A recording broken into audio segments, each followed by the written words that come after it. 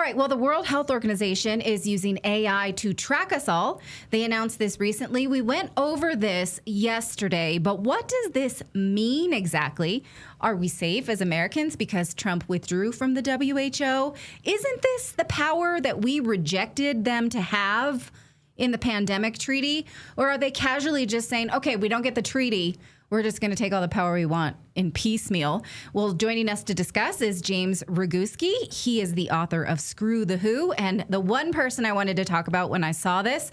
Thank you so much for joining us. What do you think they're playing at? Well, first of all, thank you for covering this issue because a lot of these things slip through the cracks. The Epidemic Intelligence from Open Sources program actually started in 2017. So they're just up to the same old tricks. It's the same thing from the WHO all the time.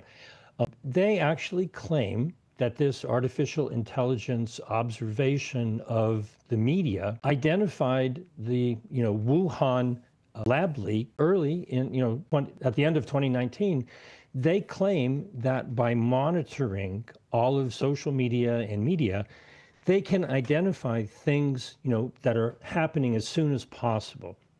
Now, on one level, what we did, we, meaning people like you, people like me, and others around the world, we paid attention to news reports of people who were doing things that were not officially approved. We learned that maybe someone was trying hydroxychloroquine or trying ivermectin. And what we did is we looked at that and we said, well, our analytics of that intel tells us that that makes more sense than what the government is telling us.